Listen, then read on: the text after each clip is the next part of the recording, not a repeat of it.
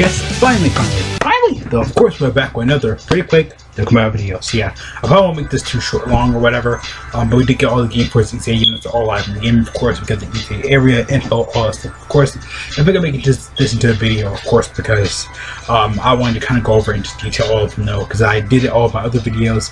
I just want to kind of like make sure and go over, see which one's kind of like the best, or just, you know, going through it. I really didn't have to make this video, but I felt like it anyway, so whatever. Of course, though.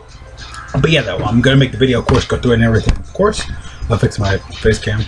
Again, I've been back and forth with it the last couple of days, so it's working pretty well though now. Maybe it's just my short, because I've been wearing the shirt like and forever. It got a little bit chilly today, so I might as well just wear it today. Of course, though. But yeah, of course, got all the main info right here. Of course, though, on the mouth watch. Okay, I was like going my watch time, right? But yeah. Of course, though, but yeah, you got all the info, of course, and stuff like that. I'm gonna go over all it in detail and stuff like that. Of course, the EZA area is pretty simple and easy. I heard a lot of people didn't like really struggle with it or whatever, though. But it seems like it's pretty good. I have my tablet up here too, and I was like, wait, what? But that was I had my little fan right here as well. But yeah. I feel like it really shouldn't be like that difficult to go through, whatever, though. Of course, the info is pretty simple and easy. You got either Team Bardock or Team or the Game Force team. It's literally one of those two. And yeah, it's literally anybody. Even the Great Ape counterparts, you can use all of them. You can use all the Game Force units. Everybody, like GINYU Force, Great Apes. For Team Bardock and regular Team Bardock units, of course, you did use them with the specific say. So, of course, like for example, we had to use for like, all the type of advantage and disadvantage units. I believe the stage 1 you had to use Godo and of course Fasha, and then stage 2 you use Bardock and Fuku. Of course, it makes sense because you know the opposite typings, the regular typings, and stuff like that. Definitely all makes sense as well for that, of course, though. But yeah, definitely makes sense. Definitely makes sense. Definitely makes sense. Of course, though. But yeah, of course, the Z Heart stage for left path is ×2 for bronze. Of course, you get 2 or 3 medals. Right path you get ×2. Of course, for silver you get 7 medals. And of course, you have a rainbow chance to get bronze 5 or silver 14. Super stage for the other path. Let me see. We'll have. Yeah, my nose is kind of freaking out a little bit. For the super stage, you have the left path, it's ×2 for gold, and of course 5 medals. Right path, the ×2 for rainbow, of course medals 5×5 gold, or ×5 beautiful gold, the same thing. And of course the chance to get rainbow or gold, basically for 10 medals. So pretty cool. Again, the rainbow ones, it's weird because the last one is like, okay, one more time, I only got to do this one more time. Then like the other like paths start to open. It's like, I could have used this 10 minutes ago, game. Could use it 10 minutes ago. Like, come on, man. Seriously, I'm about to be done. You just messed me up there, though. So, yeah.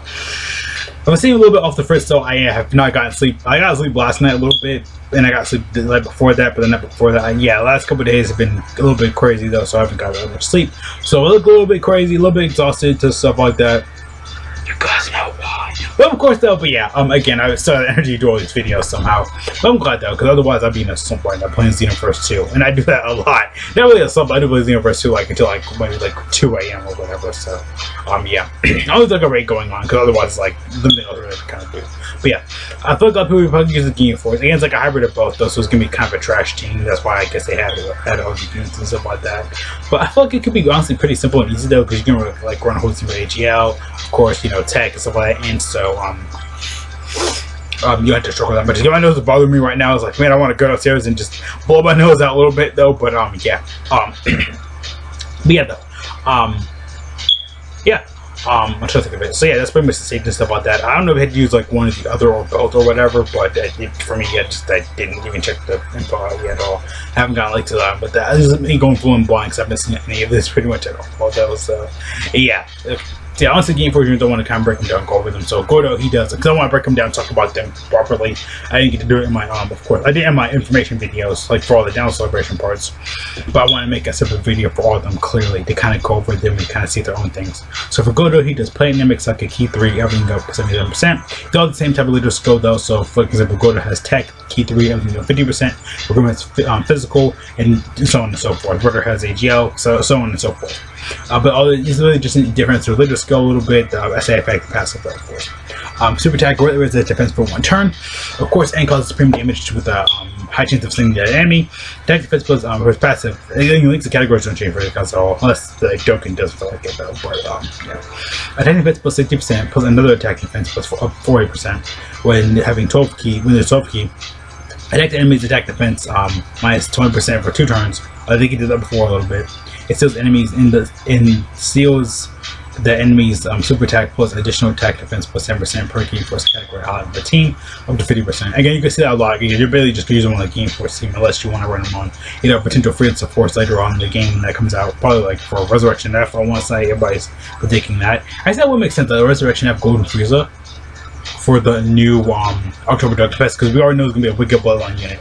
Last year was the physical Frieza. The year before that, I think, was STR Cooler. Then the year before that was like Andromeda Cooler, and they're all pretty much on Halloween though. So we're gonna pretty much kind of see them all there. So you don't really need to stress yourself out or go crazy or whatever, because we're definitely just gonna see it there, regardless though. So yeah, but yeah though, Gunnar doesn't seem that bad though at all. He seems pretty okay. Again, they didn't really change. I feel like they didn't really change that much of him before though, but they just added the game force category thing and getting a little bit more for a super attack though. He seems pretty solid though. Again, reading them all out now and stuff like that's gonna be pretty good.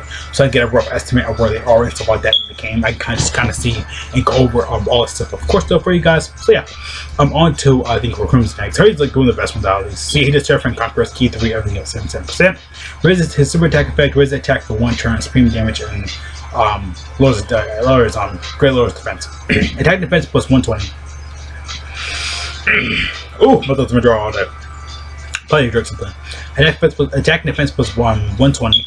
Attack defense, another attack defense for 30%, with the attack proceed up to 120. High chance of doing guarding against all attacks when there is game force category ally on the team. Okay, that's pretty simple. It's very, very simple and easy. You can see it pretty much half the time anyway, even though you might not get it all the time.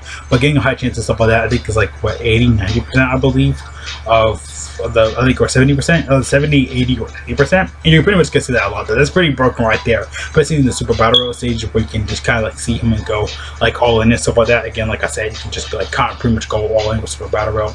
Let him tank a little bit though, of course, because he's gonna have a cap and stuff like that though, but you can kind of still let it kind of go on a little bit though. Yeah, I think like maybe like stack defense a little bit, that probably would help him out, but it makes sense for attack because he did like basically attack Gohan, Krillin, and of course Vegeta all in one go. So yeah. But yeah, though, recruit teams are very simple, very easy. Again, I can see him a lot good. I can see him really good in Super Battle Road. Again, the game force, not maybe extreme a little bit though, but I probably honestly see him. He'll be probably good there as well though.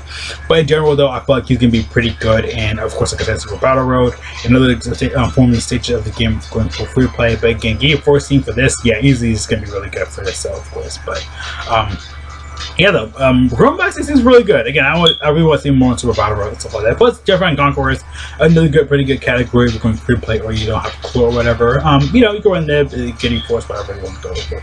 A lot of people can run probably like the LR TEQ GINYU Force anyway. Sadly, they did not get an EZA this time around. They probably said for a GINYU Force, for a GINYU Force celebration, would have like Frieza Force, like like a new special fighting pose. You know, next generation Leader Scroll, whatever. Though I don't know what they're gonna do for a GINYU Leader Scroll. Probably go special pose leader. Probably give him like a new category, like Frieza Force maybe. If I get Frieza Force in the game, I feel like he would probably introduce that really well. I was thinking Vegeta could, but I feel like GINYU probably do it better. Because when we first saw the GINYU Force, you know, when they first showed up and stuff like that, we were like, oh my gosh, you guys are serious. But yeah, of course though. But yeah, Underbird though, I think he has him and Jace do a lot though, and he's pretty simple and easy. So he did DragonBallZ Key 3, everything else 77%.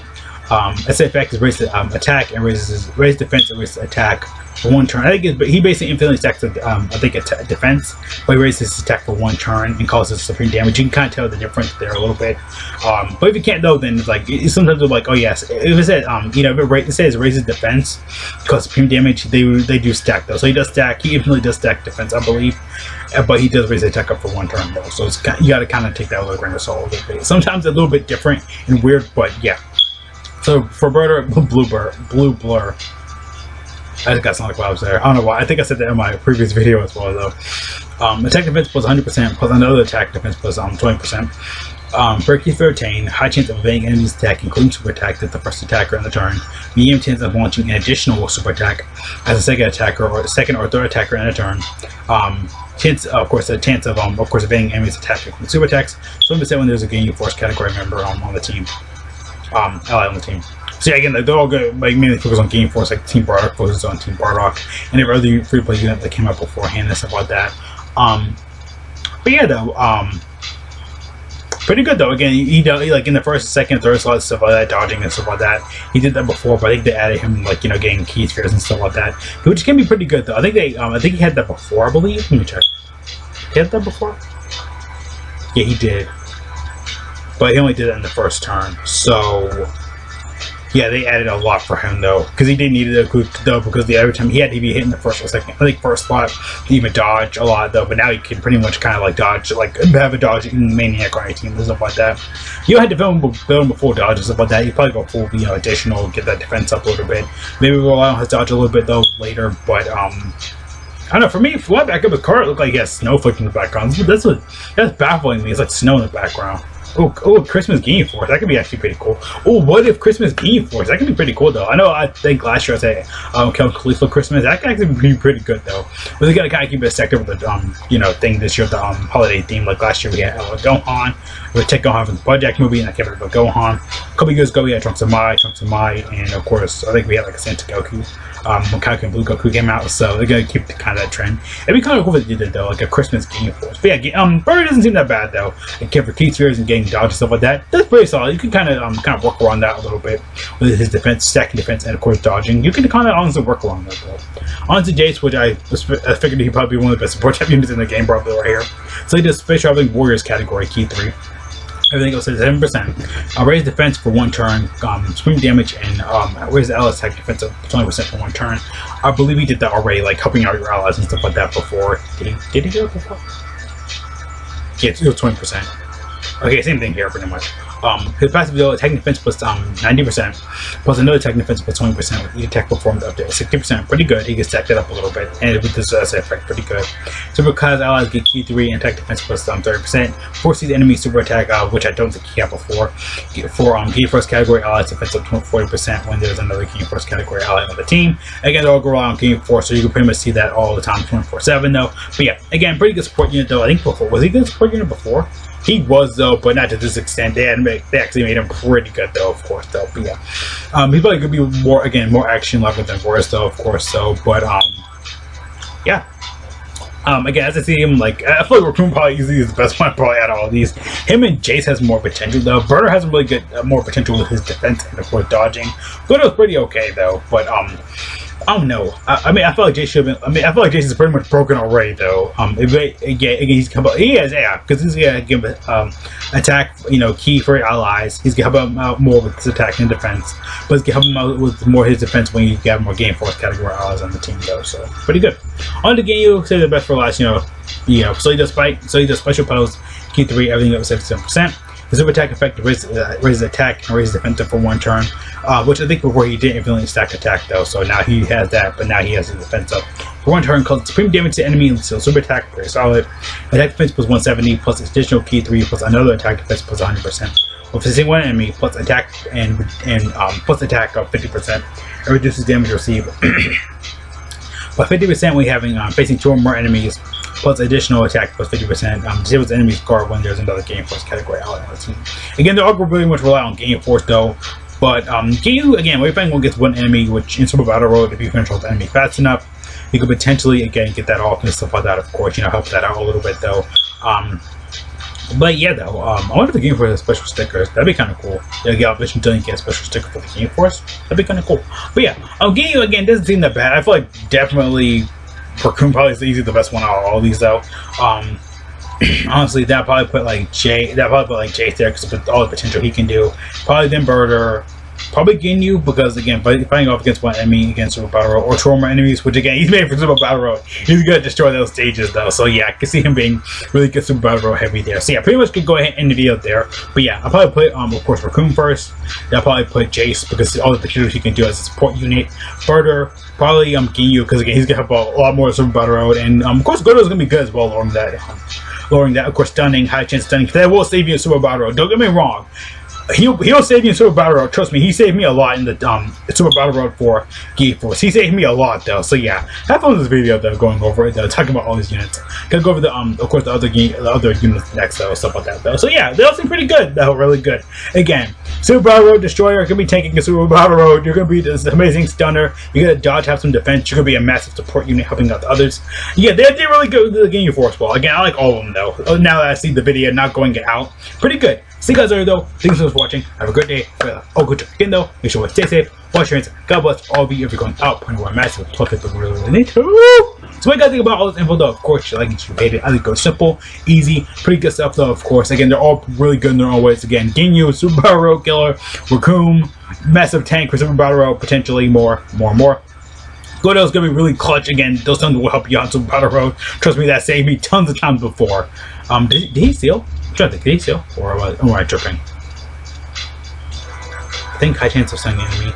I think no, he still on super attack on SF, which actually does save you the Jace again being a really good support unit as time goes on. And of course, again, defense and of course dodging good. It's gonna get you kind of far a little bit though, but it only get you so far. But the defense stacking is gonna be really good. Again, it's gonna have to get hit a little bit like you did before, maybe, but again, more. Let me see.